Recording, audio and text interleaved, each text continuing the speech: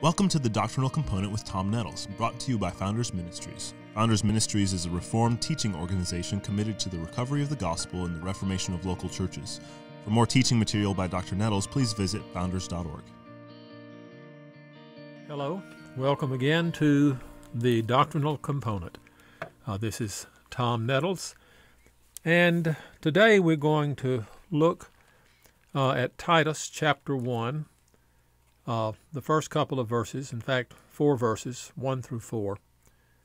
And we're going to see how compactly Paul dealt with doctrinal issues, how he had particular doctrines that were very expansive and comprehensive in mind when he would use very short phrases, and how these phrases can be taken and dealt with and unpacked with a large number of scriptures that show us the doctrinal foundation upon which Paul built his own ministry and how he expected those that he had commissioned to go to various churches to build their ministry.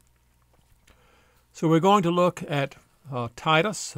Titus was one who had accompanied Paul in some of his missionary activities, and Paul had sent him to Crete in order to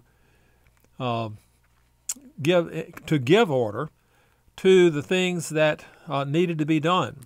He wanted to make sure that they had the right kind of elders, that they understood that the grace of God is not something that would give them licentiousness, the liberty of licentiousness, but the liberty of holiness. And so he gives Titus some very compact instructions as he sends him into this particular task.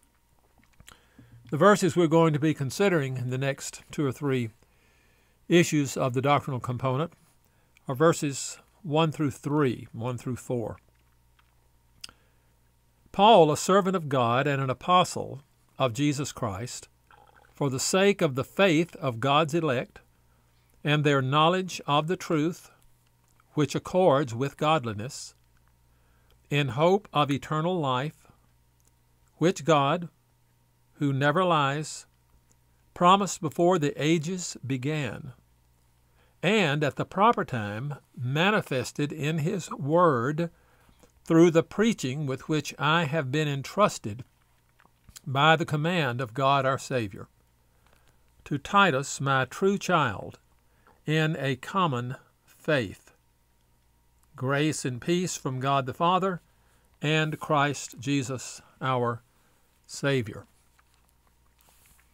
Now, at the very beginning, Paul establishes his authority by claiming apostleship. Now, this will be an aid to Titus. Titus probably did not need to be convinced of Paul's apostleship. He had been with him. He had heard him preach. He knew very well probably the testimony of Paul as to how he was converted and how he was called to be an apostle. He knew that he had had to defend his apostleship in several situations, particularly against those heretics, those Judaizers who had gone to the churches in Galatia.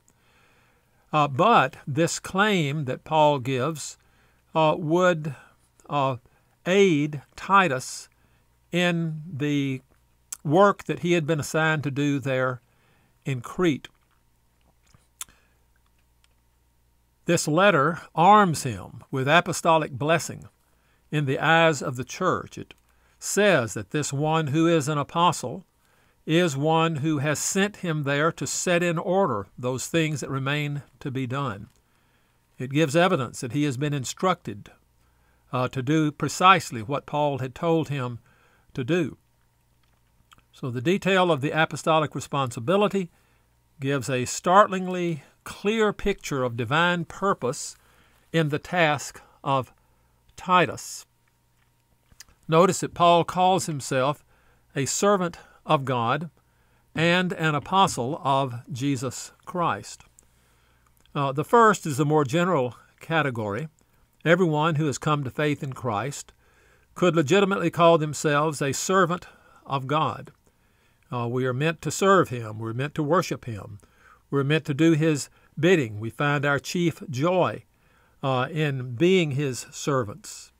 Jesus himself gave this example to us. He says, the Son of Man came not to be served, but to serve and give his life a ransom for many. And he did this in the context of instructing his disciples that those who were the servant of all would be the ones who would be the most clear in their following the commands of Christ and the example of Christ. It will be our eternal joy to be his servants even in heaven, to praise him and recognize his worthiness, and that we are to do his bidding at all times.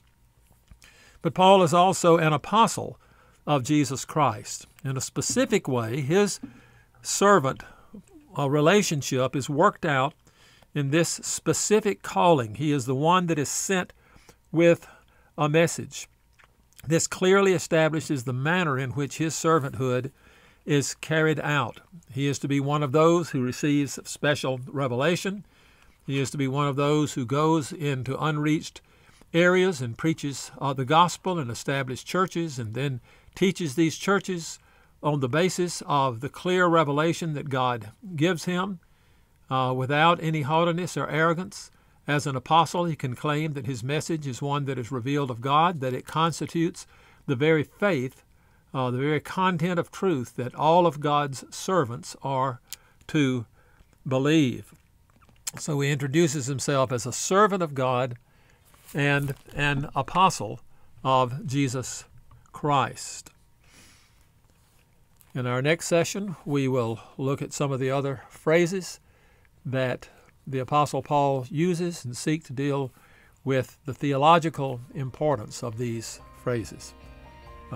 Thank you very much. I look forward to our next session together.